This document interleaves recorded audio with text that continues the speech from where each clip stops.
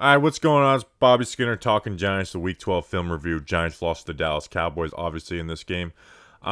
This one won't be as long as others. Going to go through a couple of passing concepts that the Giants like. A way they got some, chunk yardage. Obviously, the big play to Slayton. Why I think that should be ran a little more often.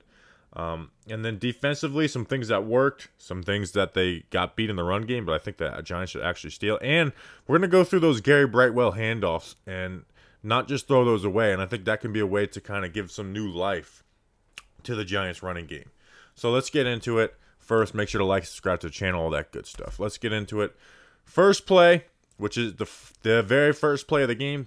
This seems to be the Giants' favorite first and second down passing concept the last couple of weeks. And what is it? We talked about it on last week's film review, the film review before that. This is actually the play Daniel Bellinger got his first touchdown on versus the Panthers. This is post wheel. And the Giants are getting guys wide open in space. How are they doing it? How are they doing that? So first off, what is post wheel? You put Richie James in motion. Hodgins is going to run this post route. Richie James is going to run the wheel. And when you're facing single high coverage, one of these guys should be one-on-one. So ideally, you're getting protection. You're sitting in the pocket, and you're either throwing it to the wheel or the post. But what the Giants are doing with it to get guys open, so they're motioning the wheel route. A lot of times you just line these guys up on one side. They're motioning the wheel route, which is giving the attention to the defense, like we got to get over there. So while they're motioning that, they're bringing the tight end from the backside of this pass and tagging some play action to it. So you tag the play action to it, it sucks up the eyes of the linebackers, right? Linebackers are never reading a tight end as their key. So they're getting caught up in the run, and then you get the tight end wide open underneath. But also, they're putting the dig on the backside, and you're just getting guys open in space. We saw Darius Slayton catch that a couple times last week. They're just getting guys open in space. And really the only way to beat this is just playing really good man coverage. Because if you play zone, we're attacking all these zones on one side of the field. But you get Lawrence Cager wide open. 20-yard play to start the game. Good stuff. Now we're going to do some more play action. I don't even know what this play is called, but I like it. So it looks kind of like, the famous, play action, maybe a sail concept, where it's 3 levels. But it's so weird so we got play action, right? And we are sneaking Slayton from the backside. We're sneaking Richie James from the backside. You're putting Hodgins on this over route, so it's like you're trying to sneak it to this guy. So originally, when this play was happening live on TV, I'm like, throw it to Slayton. Throw it to Slayton. Let him get it. And then it looks like Richie James is supposed to leak out here, right? Well, nope, none of that. Chris Myrick on this block and release. It's going to leak out. Get an open field. Daniel Jones hangs in there. Stops on this safety. Fires a throw in there.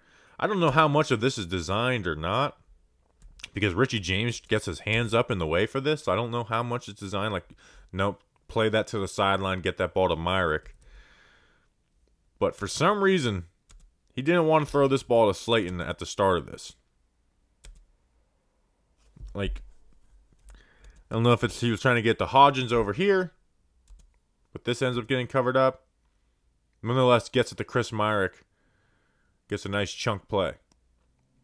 See it from this angle. So again, you see Slayton, you see Richie James coming across the formation. And it seems like he wants to get this ball to Hodgins. Stop. Good job by DJ on this. Give it a little pump with that too. Get him in the air. Set your feet, point him. You find Myrick. Can't be stopped. Nice 25-yard gain by Chris Myrick. So we're going to go through some negative plays on DJ too that aren't going to be talked about. I know this is a little late because it's Monday after a Thursday game. But these are the kind of things that get missed on the broadcast. So you motion Saquon Barkley in. Looks like you got, you motion him out, bring him back in. Looks like you got man coverage, right? That's what you're looking. But you motion Richie James, and so get some, it's cover 3 basically. So it's a form of man coverage essentially. So DJ's got his eyes on this post to Darius Slayton. That's where his eyes are. You've got the post down here. You have the curl flat out here. You're not going to throw this. They do a good job. They cover the middle of the field in this sit route. So this turns into post snap. Either we're hitting Slayton on this post or we're checking it down. But if you're going to hit Slayton on this post, pull it now. You've got this safety on the right hash. If you want to bang that in there, I don't think anyone's going to be too mad at you for doing it. Now it's going against Diggs, who is awesome at baiting guys. So I understand not wanting to throw this. Here's my issue. Check it down. Get Saquon Barkley in space. Like, if you're not going to bang this in there, you should be checking this down immediately. Instead, he turns his eyes back to the middle of the field. But if he saw that, like, hey, this is congested, like they've got 2 for 1 here, and if you say, well, he's coming back to this side, you turn your head on to this curl route, like that's not going to be there at that time. Like, that's a timing route. And I guess, you can say he's wanting to make a play with his legs, but it's fine. Throw this ball to Saquon Barkley. He's got a one-on-one in space. If he doesn't get yards on it, that's on him. But he's essentially, your best, not essentially, he's your best playmaker on this offense. Even though he's looking a little banged up. So we'll see it from this angle too, so you get a better look at his eyes.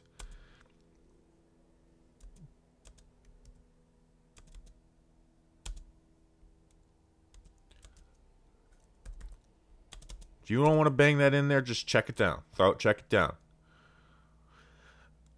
So that's that. You take a sack there, and that's just the difference between 3 and 7 points right there. That's the difference between a 5-yard gain or a 3-yard gain at worst, and a 7-8 yard loss. Like that play right there could have been the difference in 4 points in this game. Next play. First play of defense that we're going to go through. This is the interception for Rodarius Williams. Now, I think Dak thought this was a free play, because watch. Actually, let's just show it from this angle. Watch. As soon as Kayvon does that jump, they snap the ball. And a lot of times, when you get those free calls, you throw back shoulders. And that's what they throw here. And so let's see it from the other angle.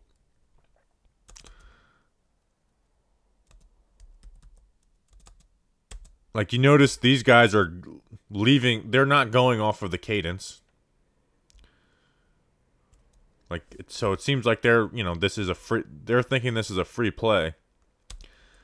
Dak fires in. I don't know if Dak thought this was the free play at this point, but nonetheless, you got to see the flag to be willing to throw that. So what did the Giants do on this? Well, they ran too high, which they rarely do. I think, let me see, I wrote it down. They ran too high, more so in this game than they did in most.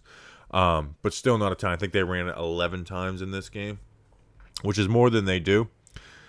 So where they're running cover 4 quarters coverage, where he's playing a deep quarter, and then this corner out here playing a deep quarter. Then you have these 3 underneath defenders. So regardless of if they think this is a free play, this is a really good job by Rodarius. He keeps inside leverage, eyes on the quarterback, and make a jump underneath, undercut this. Like, yeah, maybe they thought this was a free play, but this is still good stuff by Rodarius.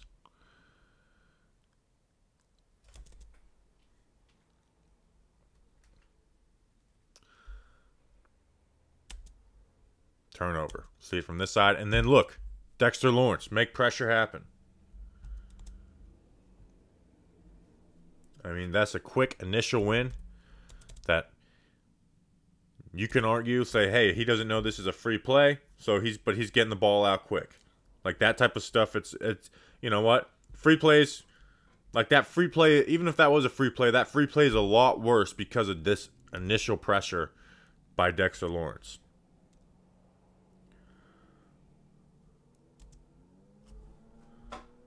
Quick initial win. Interception by Rodarius. Let them know you got 2 feet in. Pump on them. Next play on defense. This is a play that the Giants just steal. And honestly, that's the main reason why I'm showing on this film review. This absolutely should be a play the Giants steal. Let's just watch it in full speed. They're going to show inside zone and then run speed option. And then you get a big play for Zeke. So for a Giants offense that is having a hard time getting Saquon Barkley involved, I think this is something you could do. So you have a stack box. 1, 2, 3, 4, 6 blockers, 7 defenders in the box. So watch all the offensive linemen. They are showing like zone, and not just zone, like we're getting outside the tackle zone. And guess what? Ezekiel Elliott's showing the exact same thing. So what do these linebackers read? They're running inside zone.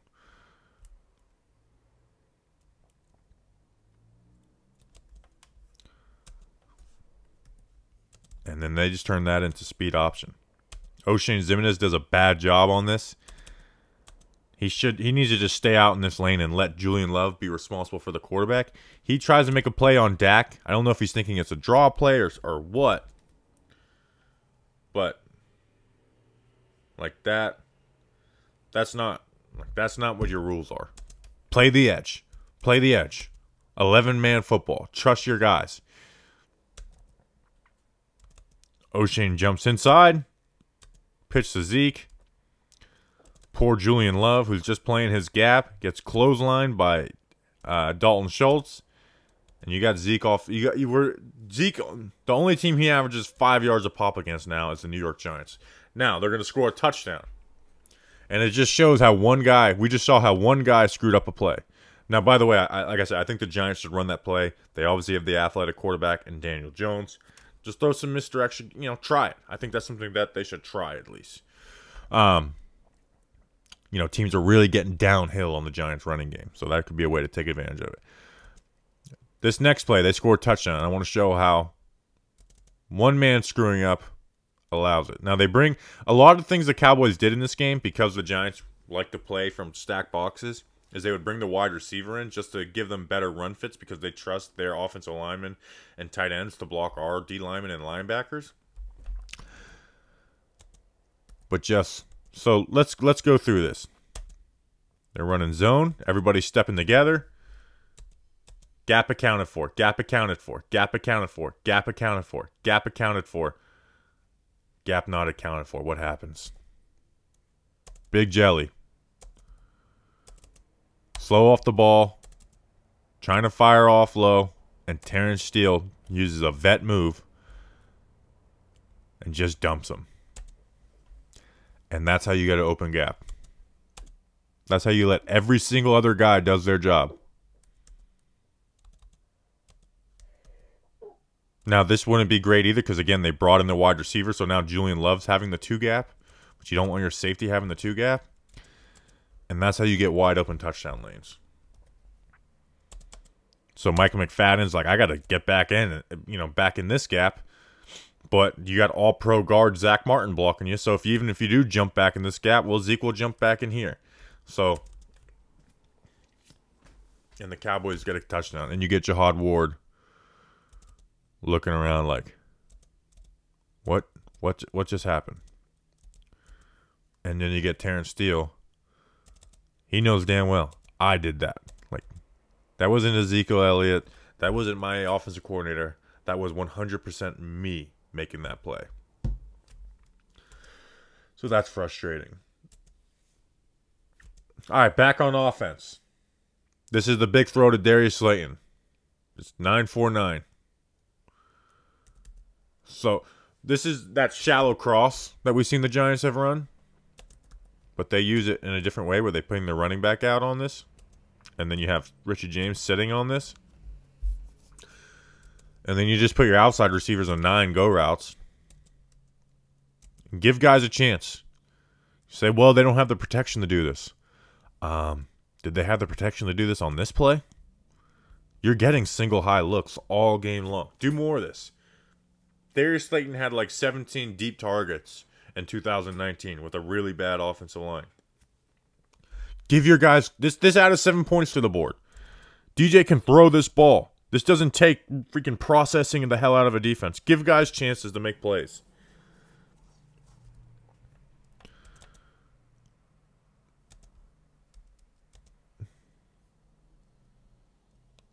That's speed.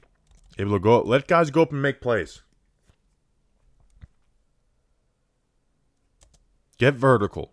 We see Mark Lewinsky gets beat here. Again, he's reading the shallow cross. Keeping that safety on the left hash. Just send it. Put some faith in your guys. Put some faith in 8, even though we're going to hit some negative plays on 8.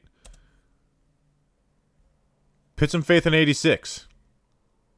I know you guys didn't want him. I know you guys wanted to trade him. Put some faith in the freaking guy, because that's how the Giants are going to be able to get into the playoffs, is putting faith in some of your offensive players in the passing game. Because what they're doing right now is not going to be it long term. You can't just lean. It's like teams are keying in on the run. Saquon looks a little banged up. You've got a bad combination there. You're going to have to start doing some things through the air. Richie James can play slot wide receiver. Wide receiver too, yeah, that's a huge issue with Hodgins. You know, hopefully Bellinger coming back helps. But put some faith. You got to put some faith in these guys to make plays, or they're gonna miss out on the playoffs.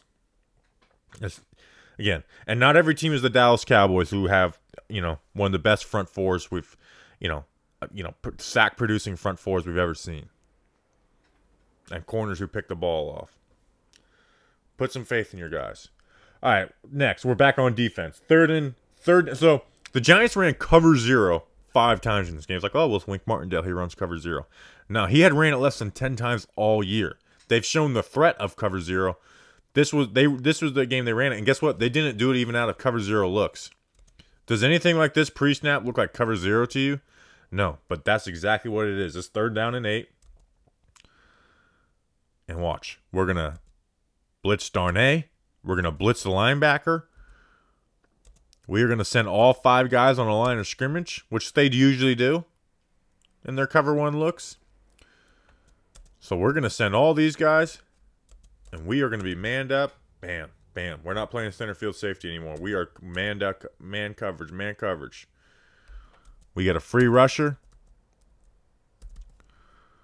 We got Kayvon bending the edge.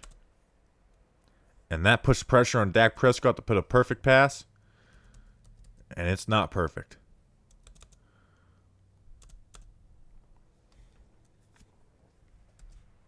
See it from this angle. Good job by Kayvon. Obviously, he had an awesome game. Bend the edge. Free rusher. Jalen Smith coming free. Reads the running back. Loops around. 3rd down and 8. No checking this down, Dak. You're going to get hit, and you're going to miss the throw. So, I know people are like, don't blitz so much. They actually played a little more too high. They've played a lot more too high coverages in this game than they have all year, But on the money down, it's like, well, you can get beat in zone too. These corners will get beat in zone coverage too. Now here's the interception to Julian Love. 2 high safeties. This is very simple. We're literally just running cover 2 man. Man coverage. Linebackers manned up on the back. And then 2 safeties high.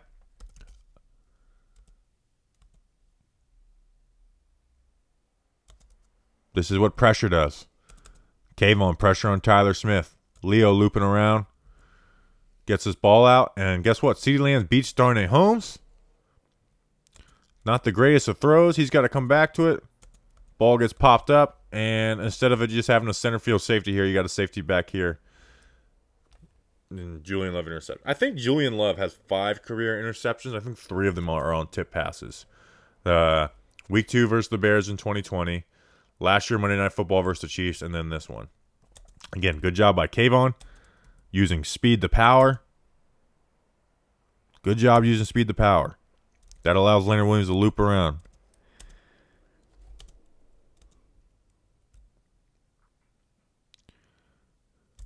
Interception. Big play for the Giants. Now, Daniel Jones almost gave it right back to them. Remember that first play we went to? Post wheel. Motion, backside dig. Their Giants run the same exact play, but it's just to the left. So again, you put Richie James in motion. Hodgins on the post. Richie James on the wheel.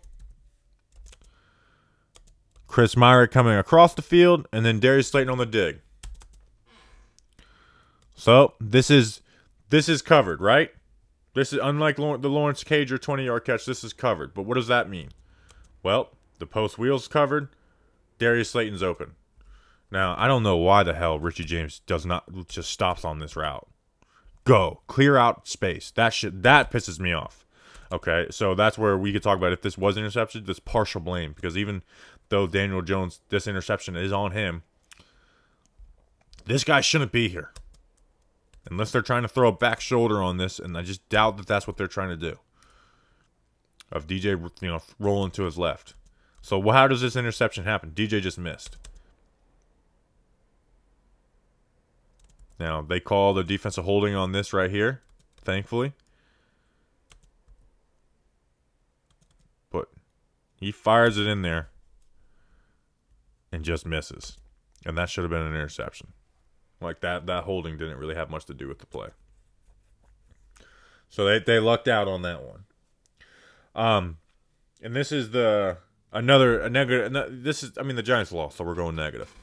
This is where if you were like, they got to move on from DJ type person, this is the type of stuff that would give you ammo. This is the end of the half.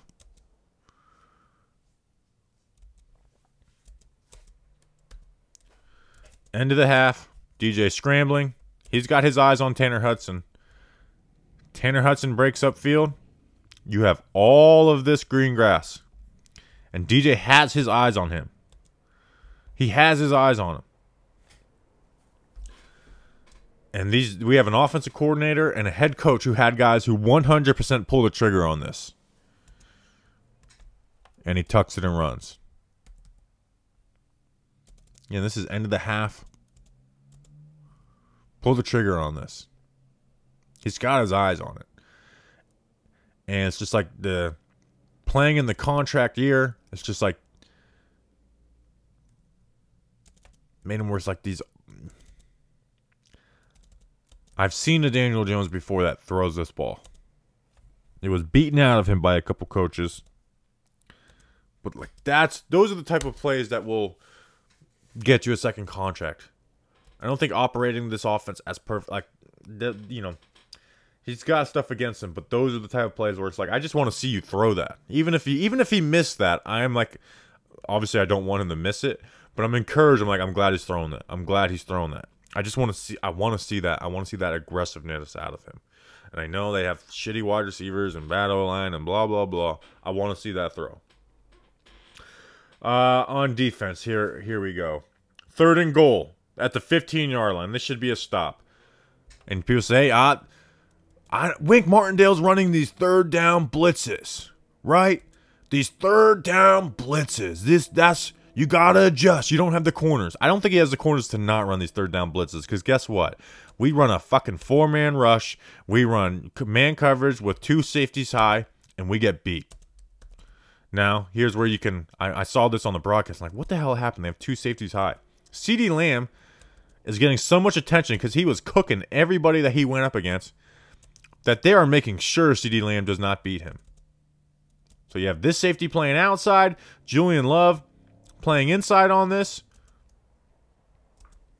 Darnay and man, they are making sure he doesn't go. But guess what? You have Nick McLeod out there. He's playing inside leverage, trying to, you don't want to get beat on those in-breakers. He knows, like, that post-snap that Love is going to go this way instead of helping with him. Plays that inside leverage. Dalton Schultz, who's a good tight end, plays through him. Because if Schultz breaks this off here, this is not going to be a touchdown. This will probably be broken up. And it's just pitch and catch for Dak and Schultz. So there were adjustments.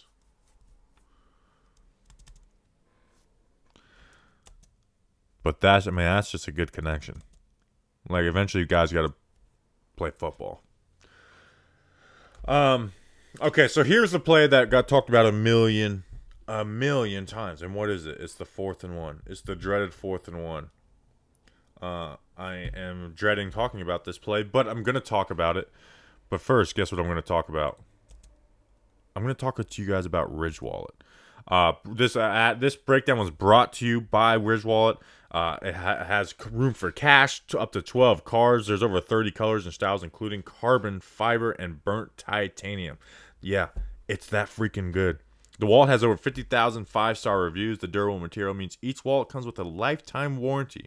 The Ridge team is so confident that you'll like it that they'll let you test drive for 45 days. You can send it back for a full refund if you don't love it.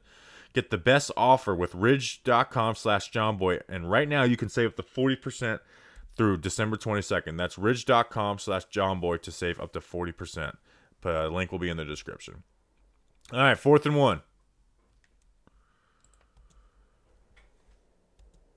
Good play call. You run these slants. You put Saquon in the flats from the left side of him. And this is a miss. This puts on the back hip of Saquon Barkley. This is 4th and 1. If you put this in front of him, there's a lot of space here. So this is undoubtedly a miss, right? But there's a million things that are going to be said about this. Is this guy in the way?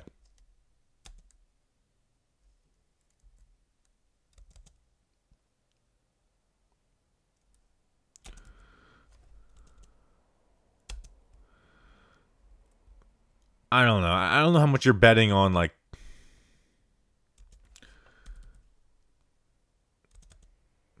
I don't know.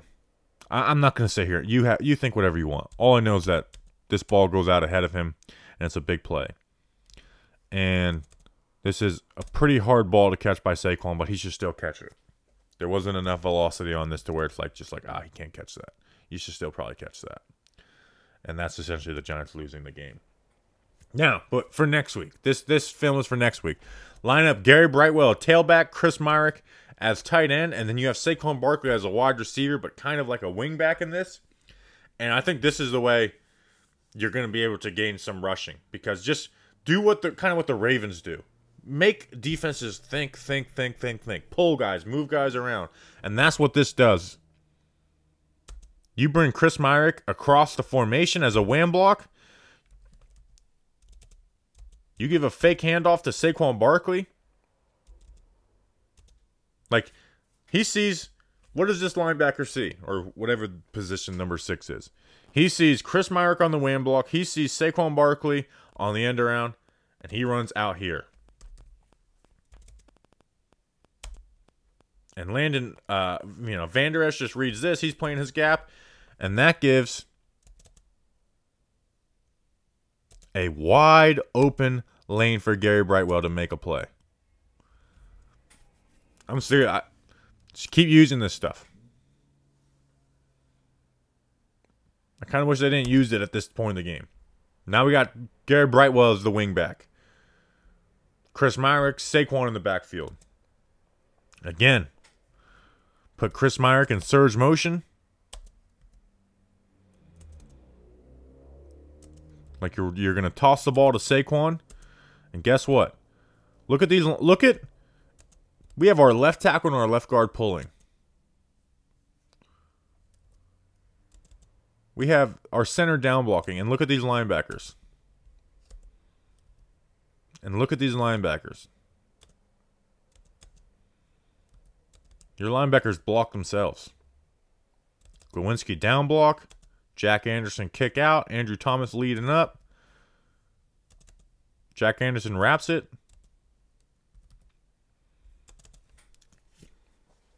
Use that stuff.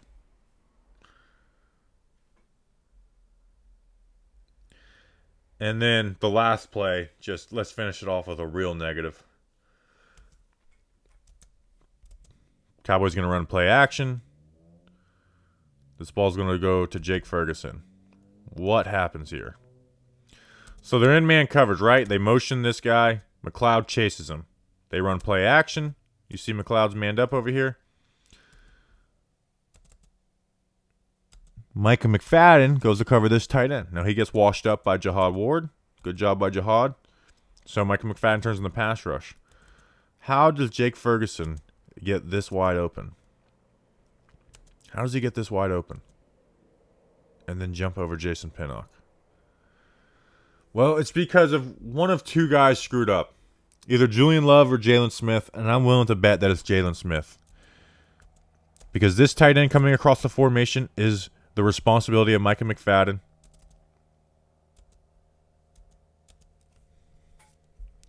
You see Julian Love like bumping Jalen Smith. So you think Julian Love is taking the responsibility of man coverage on the back. And then you have Jake Ferguson come across a formation. And we have Jalen Smith doing what? I mean, this is like video game. You turn your controller went dead. And then he jumps over Jason Pinnock. I mean, come on. That's Jake Ferguson right there. Like, we love Jake Ferguson, but our issue was, like, he's not the most athletic guy in the world. And he just jumped over Jason Pinnock. And the Giants lose. So I hope you guys enjoyed the breakdown. Hopefully we'll get a victory breakdown from the Commanders game. I need it. I need a victory breakdown. Let's win some damn games. I'm going to be there to make sure the Giants win. So appreciate you guys. I'll see you on the next one. Until then, let's go Big Blue.